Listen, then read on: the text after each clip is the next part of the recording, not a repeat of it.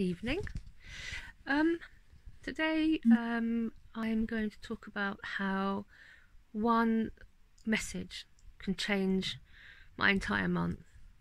I've been feeling pretty low recently. I've had a wheeze, a chest infection, and I think the wheeze is back. So it's been pretty hard doing anything. It was Annie, my daughter, my beautiful daughter's 16th birthday yesterday. So you know, wanted to celebrate it. Mum and Dad came over. It was really lovely. Today it's left me really quite I wouldn't say poorly, but I would just say like fatigued, and everything's been dragged out of me, so I don't have a lot left on the cylinders. And I was feeling pretty shitty, and very, very unusually I stayed in bed till gone midday, which is really unusual sleeping.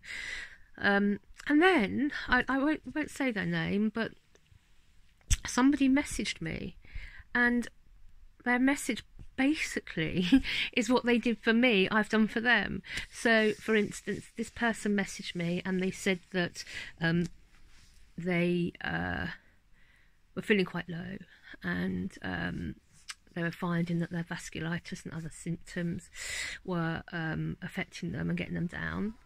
And then this person watched my blog, and it cheered them up. It changed the way they felt.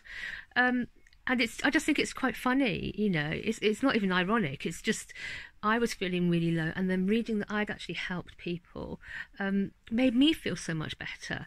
I was actually going to start slowing down the vlog, but I realise now that actually maybe I shouldn't. Maybe I should keep it going and keep you all informed. Just because if I can make one person, just one person, feel better, then it's worth it, isn't it, really? So anyway, this evening I am scarfed up, as you can see. I'm in my bedroom. I have Peg here with me. If you bear with me a second, I will show you. Peg, you say hello. Oh, you you look like an old man. What are you doing? Yeah, so Peg looks like an old man. She needs a good brush. I need to brush her. We've got we've got Annie's having a party tomorrow night here for her friends, and it's a little worrying. I can't wait for it to be over, to be perfectly honest. I'm going to lock myself away and try not to cry too much or start swaying in the corner as you would do with a bunch of 16-year-olds. But yeah, it's just been different. The other news is that I have been really struggling with my skin. I'm going to do a section on steroids probably tomorrow or Saturday, and it will be showing you the effects of what steroids do to your body shape, what they do to your brain, also what it does to your skin, because at the moment I'm really struggling with well, actually all of it, to be honest. So I'm going to do a section on that, because I think it's quite important that people realise that you do struggle on steroids. You struggle when you try to reduce them, you struggle when they're increased.